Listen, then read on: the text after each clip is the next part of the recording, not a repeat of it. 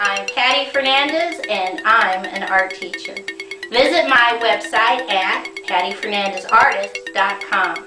Okay, let's draw.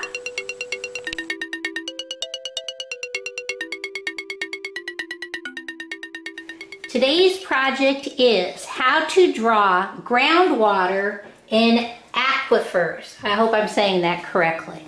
Okay, we're going to come right here in the center and we're going to put a dot. And from that dot, we're going to draw a straight line all the way across from left to right. Now we're going to come back and we're going to draw another straight line all the way across, but we're going to leave it floating because right about here we're going to draw a slightly curved line down, over, and off the page. Alright, now coming straight down, we're going to come back and draw another straight line all the way across and off the page. On the left hand side, we're going to draw little tiny curved lines. They can be any shape you want as long as they're closed. Little curved lines all the way. Stop, come back over here on the right. We're going to draw some over here too. Basically what we're doing is making a chart, which we will label, but we're going to draw first. Now I come back to the left and I go zigzag, zigzag, zigzag, zigzag, zigzag, zigzag, connect. Floating by itself, put a dot, zigzag, zigzag, zigzag, zigzag, zigzag, connect. And one more hooked up this way, zigzag, zigzag, zigzag, zigzag, zigzag, up, connect. That's on the left. Now come all the way over on the right. We're going to draw some bigger closed curved lines all the way. Doesn't matter what they look like. We're going to label that all in just a moment. Okay. Now come back up here and on the left I want you to do the letter V. Then let's draw straight, slightly curved line down, leave it floating. Come back up, straight line, curved line down, leave it floating. Right next to it we're going to draw another letter V. Then we're going to draw straight line, slightly curved line down, straight line, slightly curved line down. And now let's draw a little one closer over here to the right, the letter V, straight line, curved line down, straight line, curved line down. All right, now come back over to the first one and we're just going to draw a curved line, curved line, curved line, connect. Curved line, curved line, curved line, connect. And one more over here, curved line, curved line, curved line, connect. Starting on the left, we're going to start down, draw a curved line up, jump over, curved line down, keep going, curved line, and connect. Come over here on the left, off the top, and we're just going to do curved line, curved line, curved line. Off the page, let's draw another curved line, big curved line, dot, dot, curved line, and curved line, curved line, curved line. Okay? Now I'll do little curved line, curved line, curved line, curved line, curved line on the right, little curved line. Okay. Let me see if we've got everything, and I think we do. All right. Now we're going to label. Come right over here and draw a slightly curved line down and put a triangle. And this is your land surface. Now you can pause the video if you need to get the spelling correct. Maybe make a spelling bank of the words, vocabulary words. Now over here we're going to do a slightly curved line up, triangle, and this right here is our surface water. And I'll explain all this once we get everything done. Now, on this very first, we're going to put space. We're going to put a straight line and a triangle going to the end. Jump over, straight line, triangle, going to the right.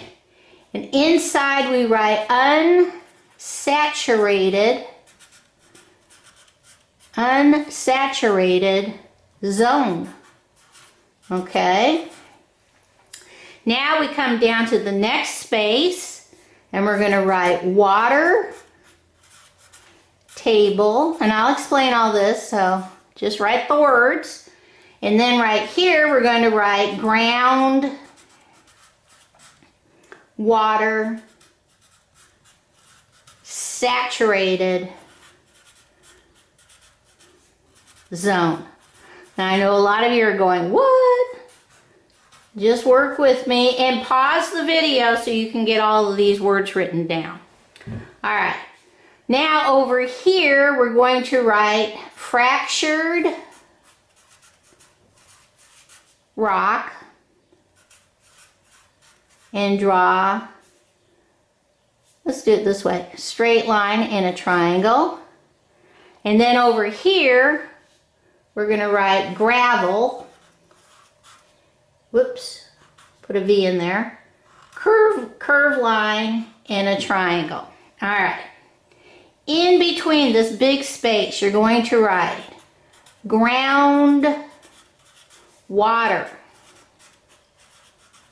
fills the spaces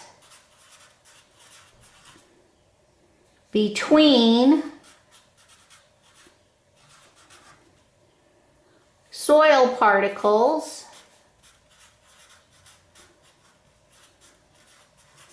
beneath the Earth's surface. And those spaces and soil particles, straight line, triangle, are fractured rock, straight line, triangle, gravel. Okay? All right, let's see how we're going to color this in. Okay, so basically what we have done is we have taken a slice of the earth and we have divided it up so we can see how the groundwater and the aquifers all work. But first I have to do my land surface. So we're going to take brown and do our tree trunks. This is what you see above. Okay.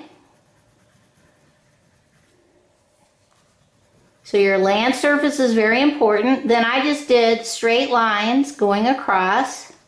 Fill in the space. Now you don't want to go too dark because this is a chart. And when you label and make a picture chart, you don't want the coloring to take over your actual drawing. Now, next, this is very important. This is your surface water. So this is the first layer that you see. So you've got your land surface and now you have your surface water. Next comes this unsaturated zone. And this is the space between the land surface and the groundwater and the water table. Okay? And basically what happens is that the saturated zone of groundwater with the water table is the part of the water that is going to come up through the geologic formations in order to become surface water. So it's like a sponge. So this section is how it makes its way towards surface water and towards this land surface. Okay? So we don't forget what we're doing. We're going to go ahead and color this a light blue-green, just so that you know this is partly water. But I went ahead and I used a light brown to do these little round spaces because that represents some of the sponge-like land surface. Okay? Now, when you go down to the next layer, you can have water coming through fractured rock. So I went ahead and I'm doing gray. This is fractured rock. Or, if you don't use fractured rock, you can do this also with gravel. Okay? Now you can make this brown and gray or gray and brown, but this is the representation for that whole part. Now, the most important thing really are your arrows, because this is how you designate what you're talking about. So don't forget your arrows. Okay? Think of it as a slice of layer cake, right straight through, and then defining each one of the parts. Okay? Alright, don't forget your sun. This is just for fun. And lightly do a little bit of sky. Again, like I said, you don't really want to put too much of this with color because it is a chart. Okay, let's see what this looks like all colored in. Okay, here is my chart all colored in. Now, to go over the definitions again.